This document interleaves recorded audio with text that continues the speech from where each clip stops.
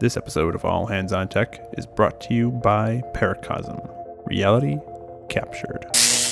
We spoke with Kaushal Diwan of DPR Construction to discuss how one of the industry's most progressive companies approaches the adoption of new technologies.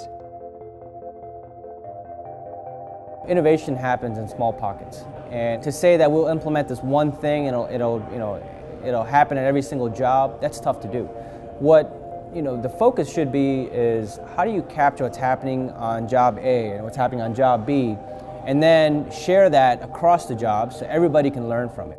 If it's a mandate, then people don't understand the why or don't see the value that it's adding, then it's less likely to have success. I think when you have a collaborative team with each person having their own stake in the game and seeing the value in what the tool provides, the adoption rate is much better.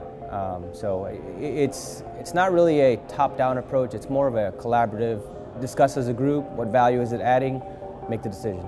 If you have small proof of concepts and small pilots that say, I want to take this tool, my use case is I want to prove it's going to do X, Y, and Z.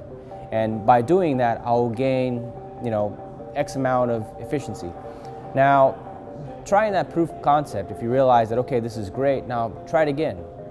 Can you repeat it? And next thing you know, okay, yeah, this is repeatable, let's look at scalability. That's where the enterprise adoption comes into play.